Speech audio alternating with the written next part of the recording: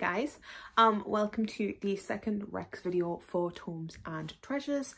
I'm going to be doing the races. So if you don't know what Tomes and Treasures is, it is a D&D readathon that Jem and myself are running. It is all based on D&D and this one is going to be about making your character. I'd said nothing like that in my last video and I felt really guilty when I watched Jem's video and she was all like on it and stuff, and I was like, oh, maybe I should have said things. You live and you learn. So to create a character, you have to pick a race, a class, and a bunch of other things that I'm not going to go into. If you would like to see, please go and have a look at the announcement video, and at some point there will be TBRs coming. I'm very excited.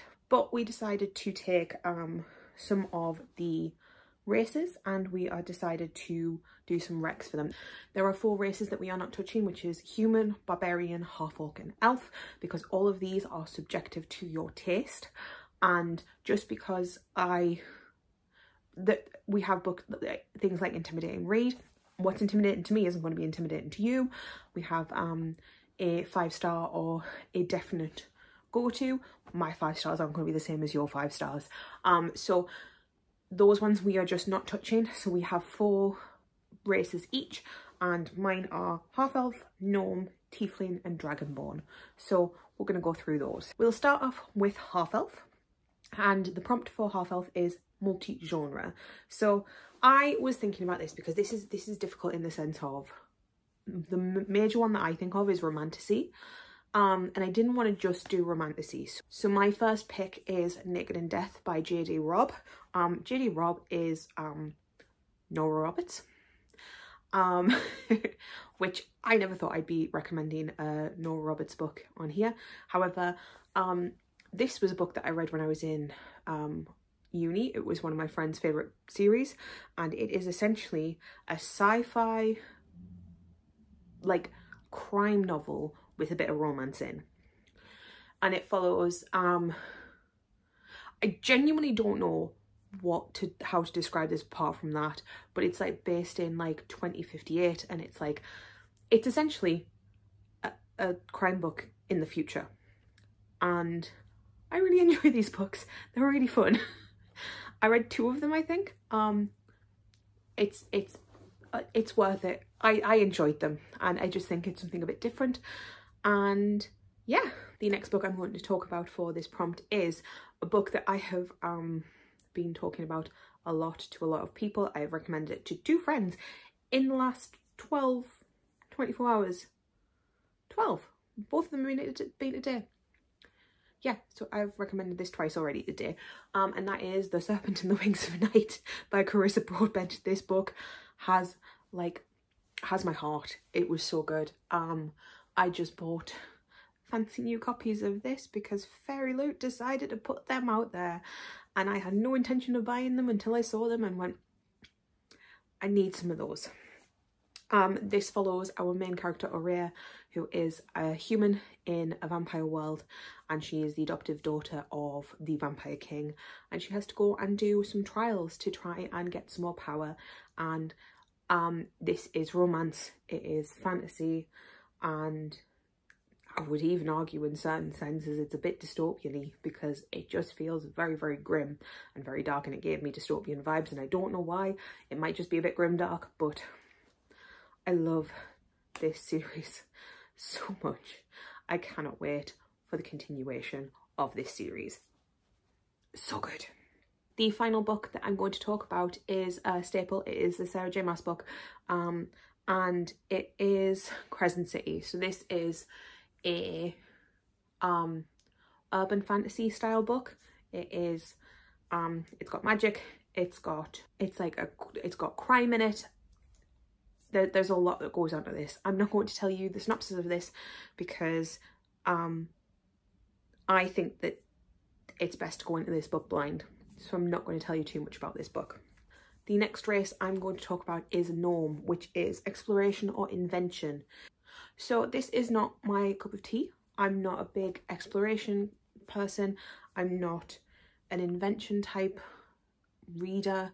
I was thinking about it and I was like, a lot of books that have those vibes in it I don't love. So I picked out a few books.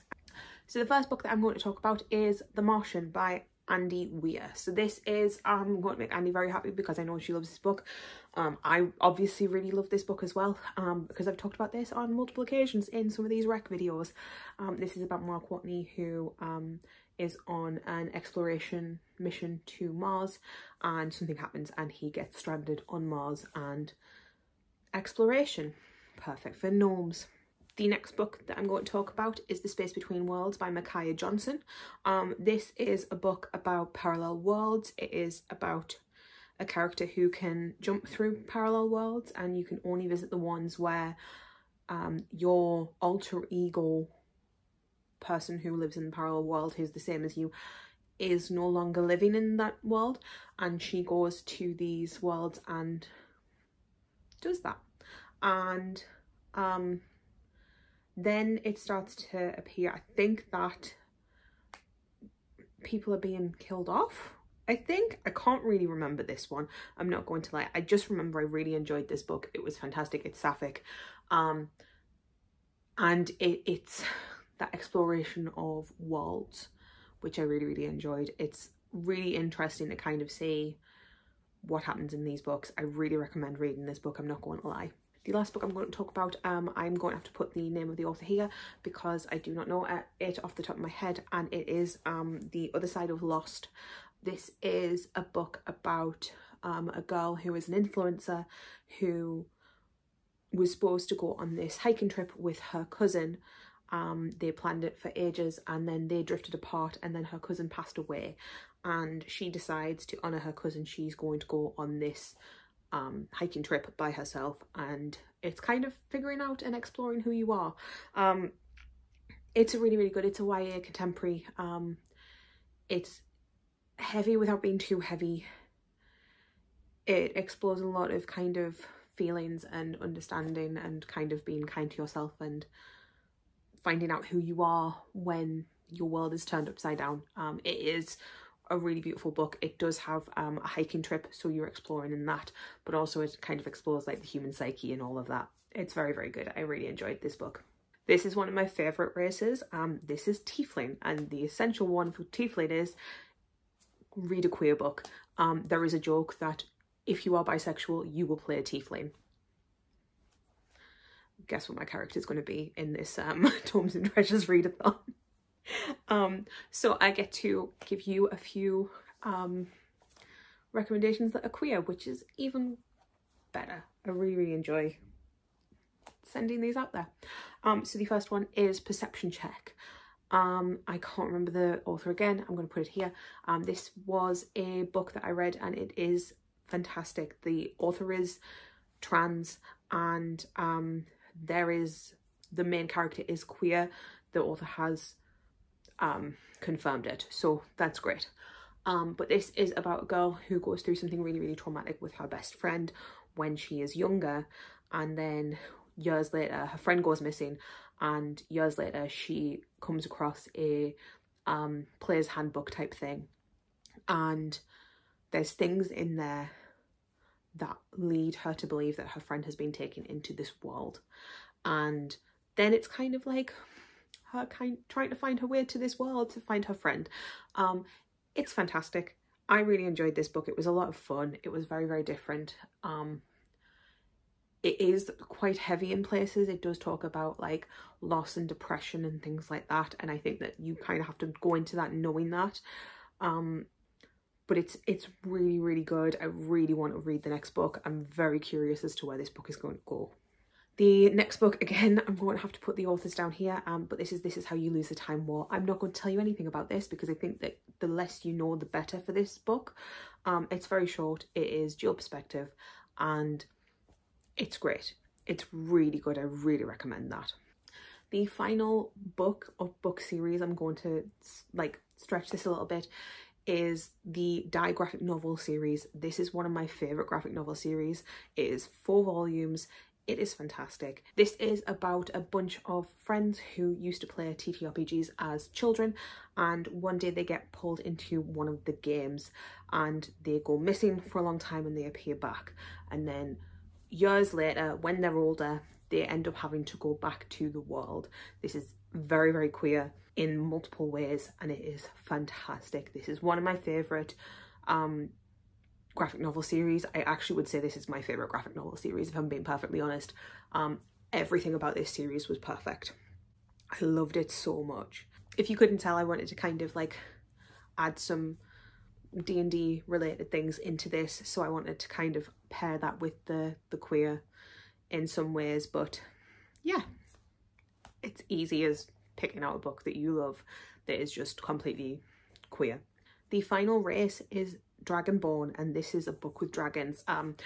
Jem was very much like, I need you to pick this one, and I was like, it's fine, I got you. And then I quickly realised there's a lot of books with dragons, and there's a lot of books that I haven't read. So I kind of had to like figure it out. So I picked 3. So the first one is The Hobbit by J.R.R. Tolkien.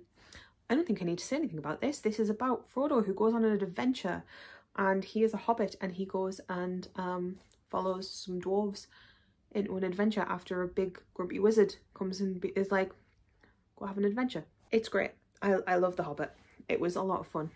The next one is Dungeons and Drama. So this is about a girl who is obsessed with musicals, and she does something that is not great, and she gets punished for it by going to work in her dad's shop.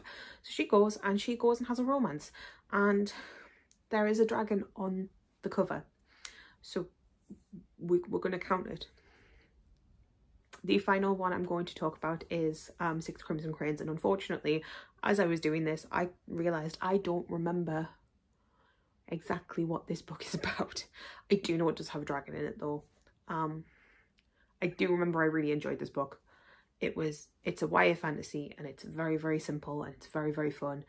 And I think it's about her brothers get turned into cranes, I know that, and it's like she has to reverse the curse. It's very strange. It was a very, very good book. I really enjoyed it, and I know it's based on like Chinese mythology, and it was really, really interesting to read, and I really enjoyed it. But I read so much that it's completely gone out of my head, and I feel really bad about that. But I definitely recommend it. And that is my 4 classes. Let me know if you have any other books that you would pick. Leave them below. I'd love to hear. And I will talk to you guys later. Bye guys.